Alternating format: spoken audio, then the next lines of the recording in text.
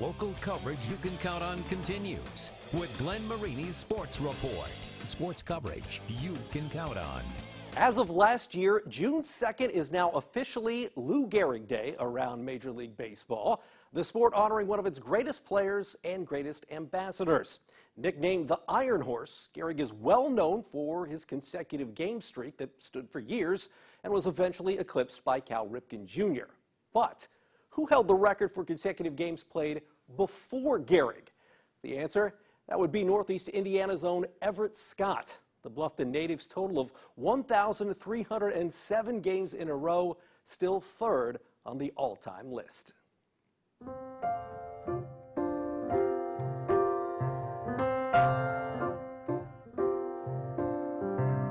I think he's certainly under-recognized. He should have been considered for the Hall of Fame at some point. Everett Scott certainly fell into that category. From June 20th, 1916 to May 6th, 1925, there was no player more dependable than Everett Scott.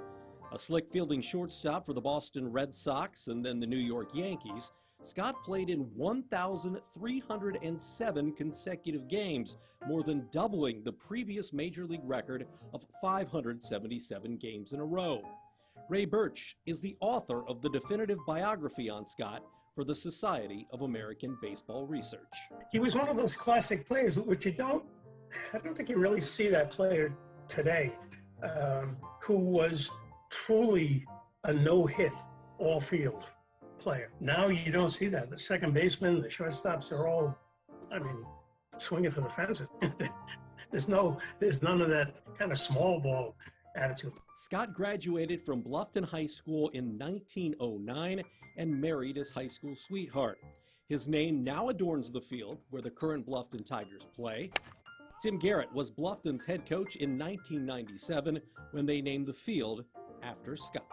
I think in a small community, you try to bring back or bring alive the history that we have not seen and just kind of bring that to the forefront of someone from a small town can make it big if they work hard enough and get the right breaks. And I think that's something we wanted to shed light on the community. Scott won 4 World Series titles, 3 with the Red Sox, 1 with the Yankees. While he hit just .249 for his career, his calling card was his glove, and he led American League shortstops in fielding percentage 7 straight seasons. They could see that they had a talent here. What the article said that, you could have sat on first base with a, rocking chair and caught a ball without moving because he was so accurate.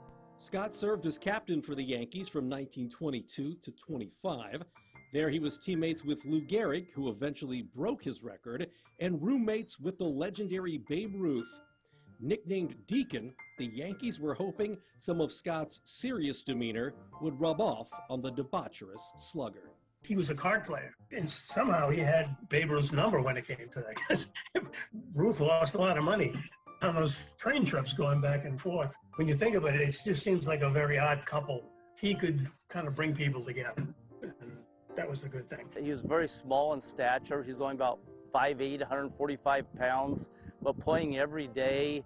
And he was kind of the calming force on a team that was full of superstars, but yet he was so well respected by his teammates that they looked to him for leadership. The press in New York would go both ways. Sometimes they would be, get him out of there because he's not doing his job, and another side say, let's keep this thing going. And I think that's what you get in New York, from what I can.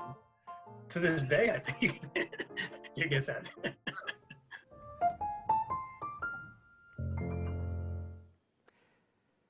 After Scott retired, he turned his attention to his other love, which was the sport of bowling.